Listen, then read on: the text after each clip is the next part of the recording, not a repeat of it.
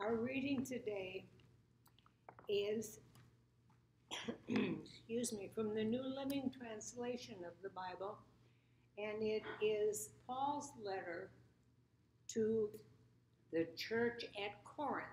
That was the biggest or one of the most important cities in Greece at that time. And it is 2 Corinthians 5:14 through 20. Either way, Christ's love controls us. Since we believe that Christ died for all, we also believe that we have all died to our old life. He died for everyone, so that those who receive his new life will no longer live for themselves. Instead, they will live for Christ, who died and was raised for them. So we have stopped evaluating others from a human point of view. At one time, we thought of Christ merely from a human point of view. How differently we know him now. This means that anyone who belongs to Christ has become a new person. The old life is gone, a new life has begun. And all of this is a gift from God, who brought us back to himself through Christ. And God has given us this task of reconciling people to him. For God was in Christ reconciling the world to himself, no longer counting people's sins against them, and he gave us this wonderful message of reconciliation. So we are Christ's ambassadors. God is making his appeal through us. We speak for Christ when we plead, "Come back to God." The word of God for the people of God. Thanks be to God.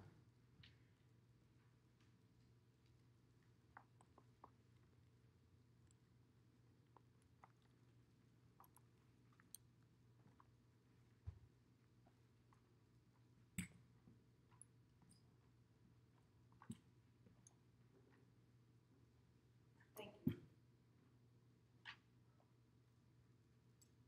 I'm in love with a TV show. It's on the DIY channel, the Do-It-Yourself channel, similar to the Home and Garden Network, only HGTV helps people find and decorate homes, DIY builds them. And the show that has me hooked is called Maine Cabin Masters. I've taped most of the shows and I watch one a day during the week. And the baritone voiced announcer starts each program with the words, "In a state called Vacation Land, there are thousands of cabins that haven't been changed in decades, all over the great state of Maine." And then we meet the team. I'm Chase and I lead the team. Ashley, my sister, is the designer. Ryan, my brother-in-law, is my voice of reason. Dixie and Jedi can handle any project we give them. We're all best friends, and we love it. And the show begins. The team meets with the owners of a derelict cabin that's been in the family for generations, but probably hasn't been visited in probably the last, say, 20 years or so.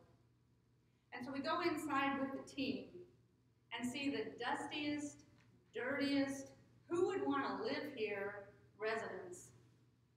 Ants and mice and water have done the damage.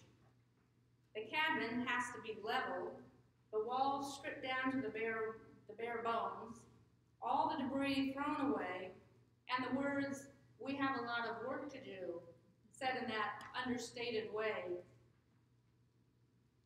On camera, it looks like Chase is sharing the vision of new walls and a new roof, new bathrooms, move the kitchen over there, open up this wall and let in more light, and overall begin again from the walls inside and out.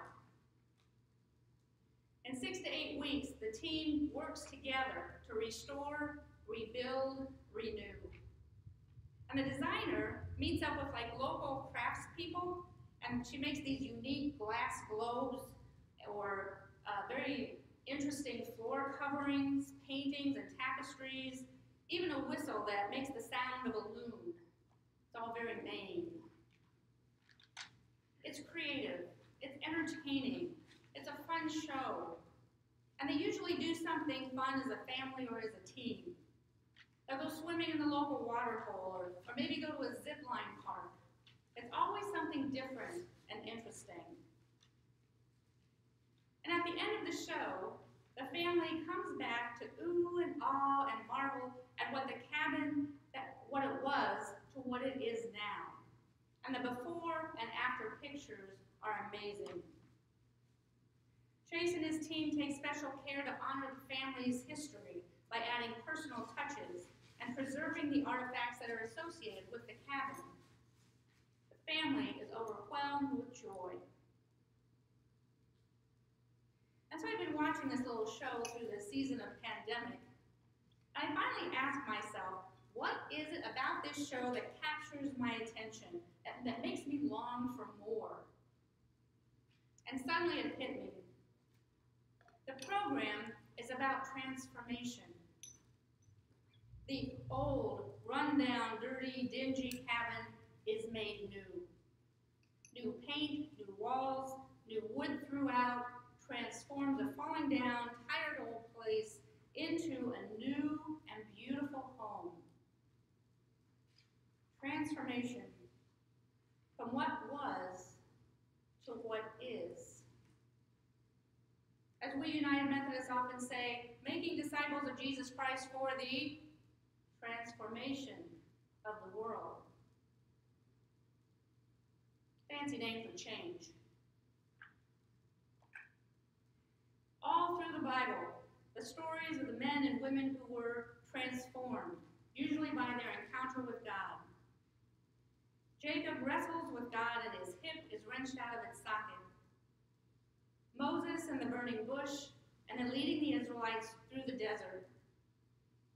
Elijah and Elisha, Isaiah and Jeremiah, the woman at the well, the lepers, the blind, the lame, and certainly Paul's conversion on the road to Damascus. Since then, John Wesley's heart, strangely warm. John Newton, a slave trader, to the writer of Amazing Grace. Corrie ten Boom, who forgave the worst of the worst concentration camp soldiers. To Chuck Colson of Watergate fame, sitting in his car the night before entering prison and experiencing the love of God, which became his work in prison ministry. They and many, many, many more had an encounter with God and were transformed by it. From unloving and unforgiving to sharing God's word and showing compassion to those who were unforgivable. Changed from the inside out, which is what God does best. Sanctifying grace, the change within us to become more like Jesus. Paul tells us this is a gift from God. And out of this gift comes the task of reconciliation. Reconciliation, the fancy word for forgiveness. Or as Paul says, no longer counting people's sins against them. Do we have opportunities for forgiveness? Can we see places for reconciliation? We see it in the world. We see it in our country. We see it in the church. The need for reconciling people's hurt and pain and offering God's love and grace in place of it.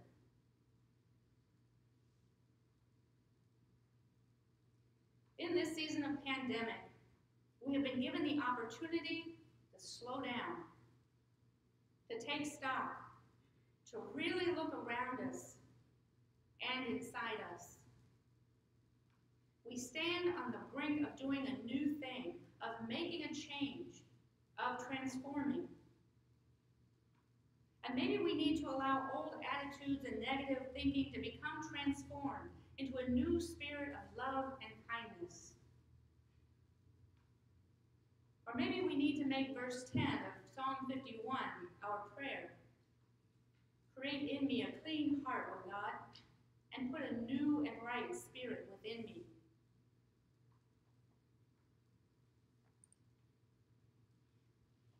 As I watch the cabin masters in Maine, I've come to several observations about them.